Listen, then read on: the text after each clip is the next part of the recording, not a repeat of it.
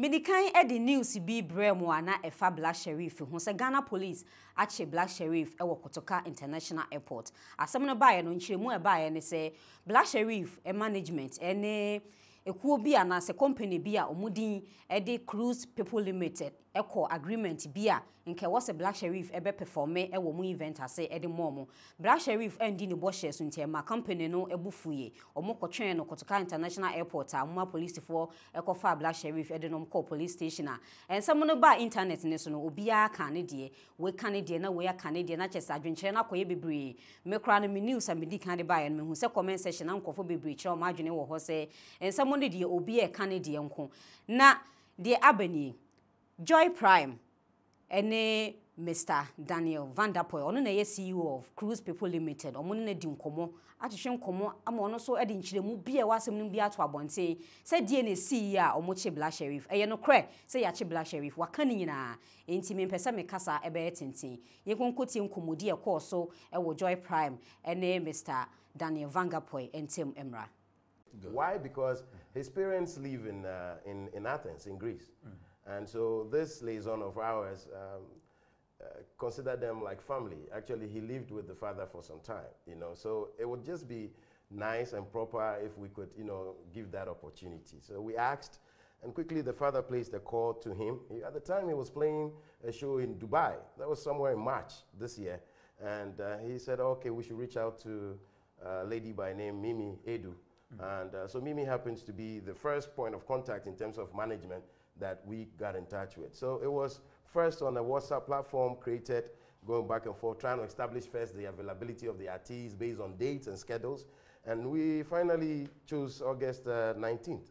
And then they went back and came back, and the amount was dropped. A huge sum of money, $40,000. But we said no, it was still good. We would put. It was higher than that. Oh, it was. I mean, for us, it was. I mean, when they first started talking, it was higher. It was but how much? Oh, well, I don't want to go there. but we agreed on $40,000, okay. And so $40,000 is what we agreed upon. Then, on that note, we moved from WhatsApp. So who is this Mimi? I haven't seen her in person before, but we do. Management. Yes, she's one of the managers for the artists here in Ghana. Okay. So they are like the management company. Okay. So at this point, an email was created, an email was sort of put together, and then about 4 other individuals representing an organization called United Talent Agency. UTA. In the UK, they are registered as Echo Talent. And so she said, well, on the first email, I'll give you that. She said, oh, I'm now introducing Daniel to you. We've agreed on $40,000. Take it up from here. So it was now from management to booking agent. Okay. So the first port of contact was the management. Was the management. Yes, exactly. And then from there to the booking agent. Exactly. Okay. So the booking agent said, well, we don't have to go back and forth again. Give us all these details. Where's the event happening, the name of the shape, blah, blah, blah, date. So we provided all that information to them. And then came a contract, and then came a contract. And so the contract came, and we perused it. It was okay with us. And we were like, okay, let's go ahead and do this. They demanded $20,000, which was 50% upfront. Right. So we went to the bank and we did a wire transfer to them. You should see the contract. I mean, the contract actually, I'll show you.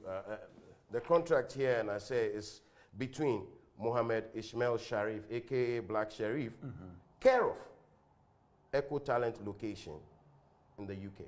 So the contract is between Mohammed Sharif and Daniel Vanderpoel of Cruise People Limited, 5th floor, Platinum Place, Accra. This is my address here.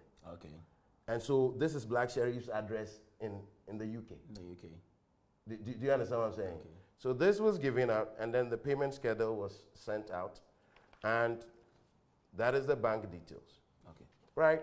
So we went ahead and then we made the payment to them, and based on that, we decided we needed to do a media blitz. Like, we can't just go ahead and do this, and for that matter, they should fulfill their part of the obligation, which is for them to send us 5, 10 seconds, 20 seconds video of the artist confirming that he's going to perform. boss, we waited. Several emails sent to them, reminding them we needed this. So this deal signed, the contract? The contract was signed on the 28th of April. Okay. Yeah, it was signed on the 28th of April. And when did you expect him to do the video? We expected to have this video at least by the 10th, between the week of the 10th of May. Because as at the 19th of May, I'm getting there. So for the media blitz, we paid our media partners, multimedia, to actually have an out-of-station broadcast here in our office for us to outdoor the program. So we invited, all dignitaries to be here. The event was right here on the ground floor. And we were waiting for the video. The video wasn't coming. And I kept asking, what's going on? What's happening? And it didn't happen. So I told the organizers, if by 3 p.m., sorry, the booking agents, if by 3 p.m. we don't receive the video, then there's no deal here. Okay, so again, who was your port of call at this point in time? Was it a talent agency? Was it somebody directly connected to Black Sherif's core management team? Who were you communicating with at that point in time? Okay, so this is what happens. Yeah. From our understanding, Black Sherif's performances outside Ghana, regardless of who you're dealing with, has to go through the booking agents. Yes. So the booking agents have been contracted by the management to handle all his bookings outside the shores of Ghana. Do you understand what I'm saying? So here, we're referring to the booking agents still acting in their capacity as agents for Black Sherif. So they were the people you were communicating with regards to this video. Together with Mimi Edu. Every email that was going on, she was in copy. Okay. Every email that was going on between us. And we have about 70 or 75 trails of like email back and forth, because this thing spanned from like 2 months, if not more. Right? So on that day, we were here waiting for the video. The video doesn't come.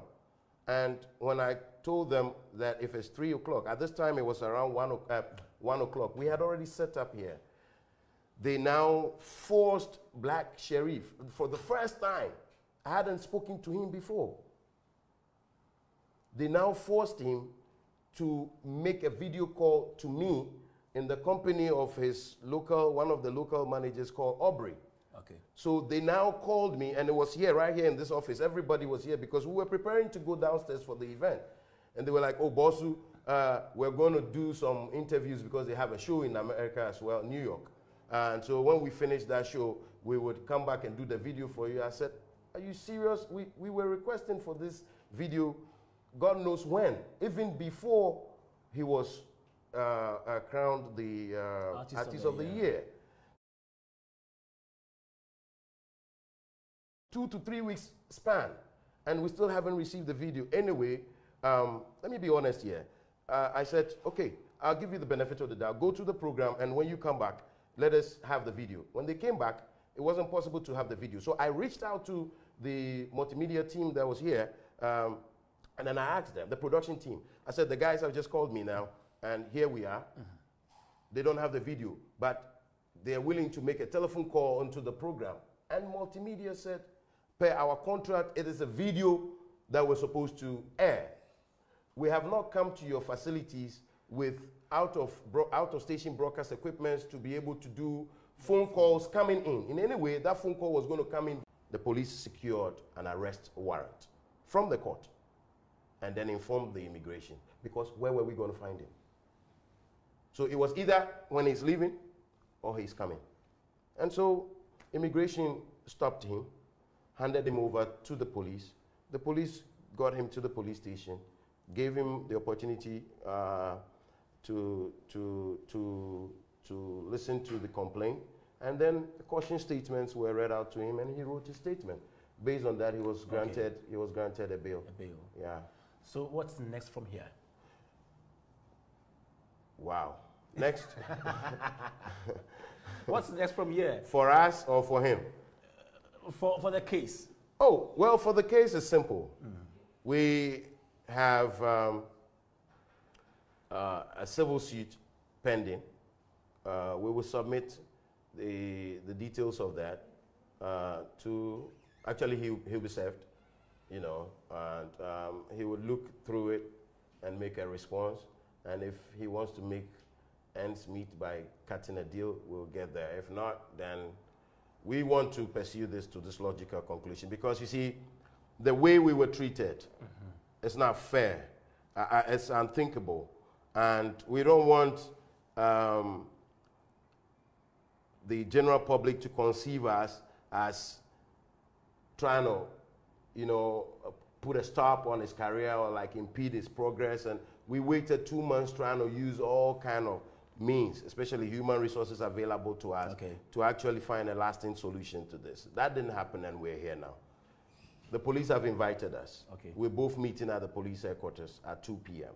All right. And so when we get there, his legal team, my legal team will be there. We would go through the issues, and I'm sure they don't want this to continue. Neither do I want this to continue. So we should have a handshake, we get paid, and that's it. So you want your money, just that? We want our money, and not only the money we paid, of course. I mean, I'm telling you that we paid multimedia to have an out-of-station broadcast here to promote the event, okay? We have released a press statement this afternoon. In there, we stated our losses. If you want to have an event in a hotel here in Ghana, you first go pay a deposit to secure the space. That deposit usually is non-refundable because you've blocked their rooms and the date. So if you come back and say, I can't do it again, you expect them to give you back your money? That's what happened to us. When we finally sent the money and to do this, we went ahead and paid for the cabins, like the rooms on board the cruise ships. Not all, but we paid the deposit. So because of us, the cruise lines could not sell those cabins to the... Abusia, ese kalkum yetini kwakwenum, na chere se, wasuma, weninsu ehumi, wati diye ko ye nyina. The esi nyina no de wate ni social media so efa Black Sherif ne nche no hwansem nyina no we de adamu pefe waso ate no kra bia ewom e na papa no akasa no enti wo so betumi aka kire wo nua se de si ye wo Black Sherif ene Cruise People Limited for ntamunie ha Zionfelix studio Mr. say obe subscribe to this channel e dia ma me se wonye ya na wa share video no esan say asem ne bae no akoye adwenkyere bebre na wa bonti obi e kire na adwene nti no kre say etumi apiem de wo se microphone so ete no mu hu de si ye e wo Black Sherif ne nche no ho nsem no midi ene maame ekuya minta makrao